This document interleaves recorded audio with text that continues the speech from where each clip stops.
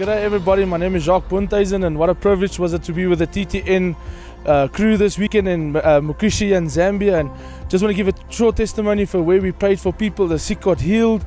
We actually, my first time that I was in the deliverance room and people actually got delivered from demonic spirits, and what an awesome time we had. We actually prayed for a little girl that got spilled with the Holy Spirit, and she was actually crying and she was drunk in the Spirit, guys. So keep on following the TTN group, guys, and just I bless you all day out there, guys, and what an amazing time we had. Thank you very much, guys.